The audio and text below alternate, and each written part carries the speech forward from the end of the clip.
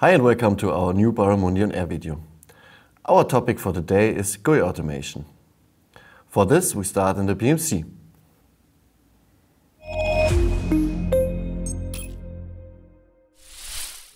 Now we are in the BMC, in the tab Software, Applications and in the folder Applications. There we create a new folder which is called Notepad++.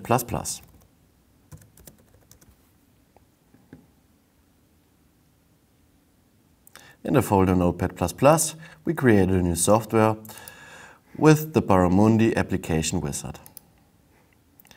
There we choose our software with the installer from Notepad++. Now we click to Next, and there we use Create Baramundi deploy script.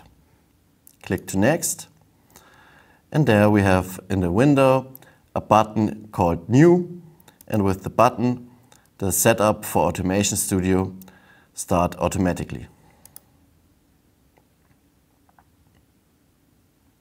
In the Baramundi Automation Studio we scroll down to GUI Automation and put the GUI action to the deploy script.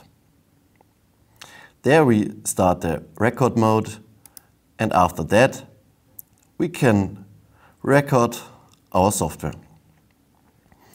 Here we use the right click on the mouse to start the GUI action.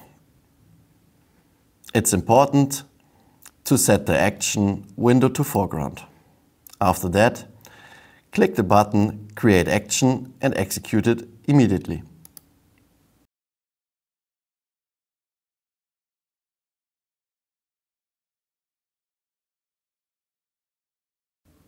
Now Notepad++ has been installed correctly.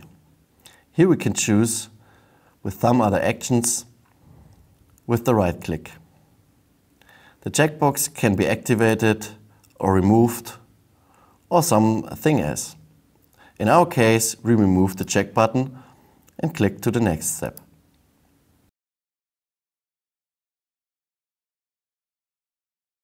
Now the GUI action is ready and we can close the window for the GUI action.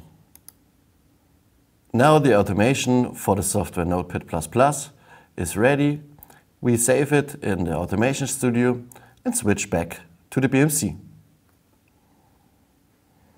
Here we click to save, close the Automation Studio, and we are back in the BMC with the Baramundi application wizard. Click to Next, click to Next. Here we can name and describe our software and finish it. Here we can choose the right path, and normally the first path is correct.